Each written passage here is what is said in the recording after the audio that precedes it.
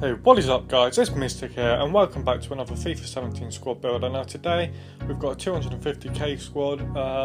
It's still fairly affordable, especially at this stage of the game, but it is a little bit cheaper than the other squads that I have put up that cost about 1.8 million and over a million. So it is still an affordable squad for you guys. Now in this squad we do have a fair amount of special cards, as you can see on the screen. The team's not quite been revealed yet, but you can see there are some special cards. Some blue team of the tournament cards and some informs, and there is also a red card, but what you can do with that red card is just swap it out for the player that I've put in, and I have included that in the price, so it technically doesn't bring up the price any more than what it would cost you or cost me if I was to buy the team straight up with normal cards. Okay, so we will get on to the actual team, the custom tactics and the playing instructions and all that sort of stuff in a minute, but what I would like to say first is that I am going to do this video slightly differently to the other ones. What I'm going to do is basically just show you the team at the start, and instead of just talking over the whole gameplay, I'm just going to maybe talk for a couple of minutes about literally just the team, and then let you guys watch the rest of the gameplay on your own with maybe a bit of music in the background if it doesn't get copyrighted again, which is why I had to remove it on the last video. But despite that, I do hope you guys did enjoy the last video, and I hope you guys enjoy this video as well. So now I think we'll move on to the team. You can see it on the screen now. You can see that there are actually some very good players in this team, and like I said towards the beginning, there are quite a lot of special cards, and even the regular cards are actually quite sweaty and OP. The only player that isn't as sweaty and OP as I wanted was the regular Peran, and the only reason I didn't change him was because it would have taken us over the price limit, and I was actually going to buy his inform card and try that out, but like I said, I didn't quite have the budget with the other teams that I've still got that I haven't sold on yet. So I have a lot of money invested into one team at the minute, so I didn't really have the coin budget to spend on extra players. But despite that, the team is still very good, and I do recommend that you guys try it out. We'll go through the custom tactics now and the player instructions, so you can actually copy those down and use them for yourself and play exactly the way that I did. I will also say now that when I got into the game, I still put it on defensive just because that's how I like to play. I like to play quite a defensive game and then sometimes hit them on the counter attack, but I do like to get players back and help with the defending. So that's something that you guys don't really have to do, that's how I play. Okay, so moving on to the first and actually only game for this video. The main reason I did that was because FIFA 17 is starting to get a bit stale with it. It's been out for so long now, and FIFA 18 is being released very soon, so I am excited for that and excited to get some content out for you guys.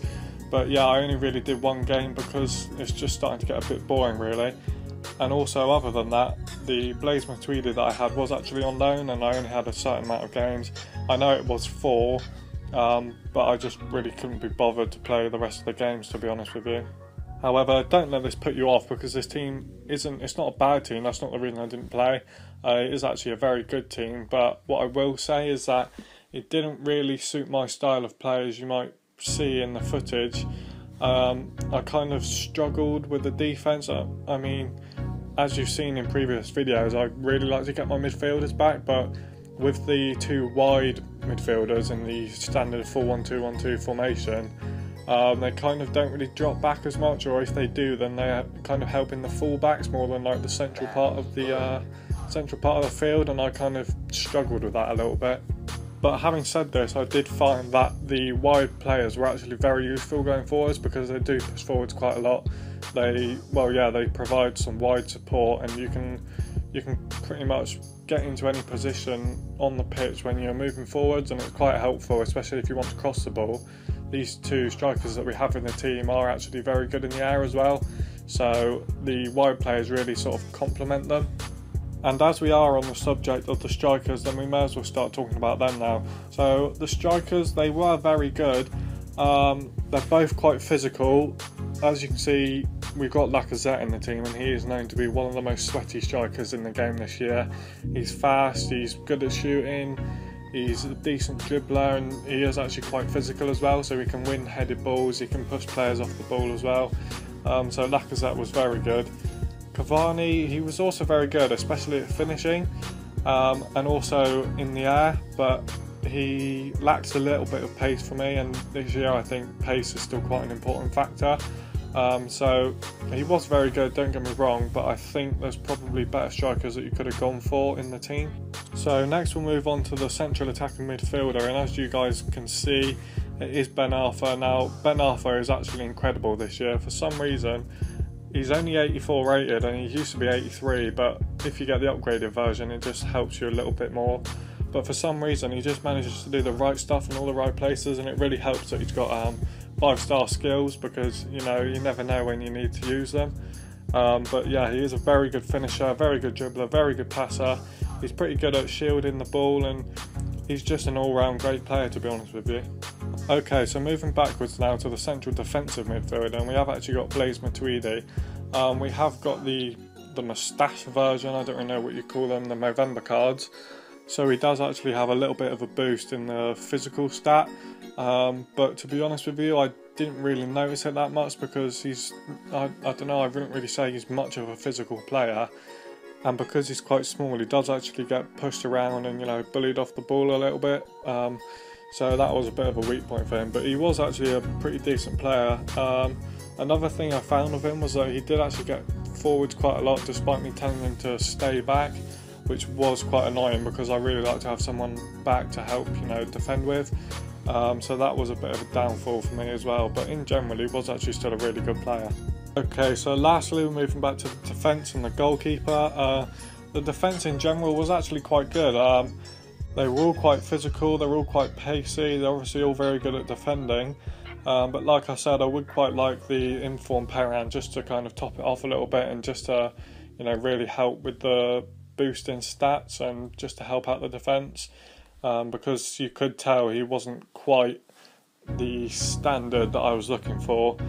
But the defence in general was actually very good, and for the goalkeeper, Subasic, he was actually, I was quite surprised at him actually. He did quite well.